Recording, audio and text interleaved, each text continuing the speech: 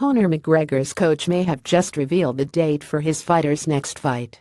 It's well known by now that a trilogy fight with Nate Diaz is currently the frontrunner for McGregor's next fight.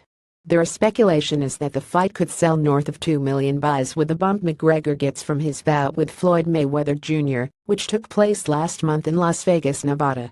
There was a report that surfaced earlier this week that a trilogy fight between Diaz and McGregor was scheduled for the UFC 219 pay-per-view event in December in Las Vegas.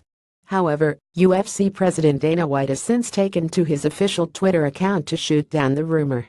Article continues below. Before his boxing match with Mayweather, McGregor put on a great performance at UFC 205 last November that saw him claim the UFC lightweight championship by knocking out Eddie Alvarez. Their first fight went down at UFC 196 with Diaz emerging victorious via submission rear neck choke.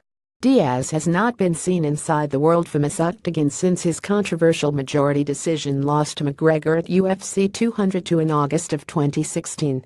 Article continues below. SBG Dublin head coach John Kavanagh stated this week that he believes that the third fight will take place in 2018, not this year. He was recently interviewed during the original Penguin AW17 collection launch, to which he revealed his plans. Here's what he had to say. If it was my choice, and I must stress that this is only my choice, and that doesn't mean it's going to happen, it would be Nate Diaz in March, Kavanagh said via MMA Fighting. That's what I would push towards. I have in my head that it would be a Paddy's Day card in New York, Nate Diaz 3. I think that would be absolutely amazing. That's what I would wish for. That's what I'll be leaning towards with my 0.1% influence when I meet with Conor and Audiator tomorrow. I want Diaz 3, Paddy's Day in New York. The public has criticized the UFC lightweight champion for not wanting to defend his belts in the past. Kavanagh believes that McGregor is now in the position to choose his next opponent.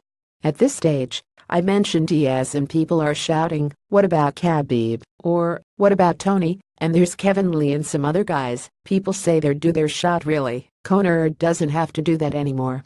He won the featherweight belt, interim and unified, Kavanagh said.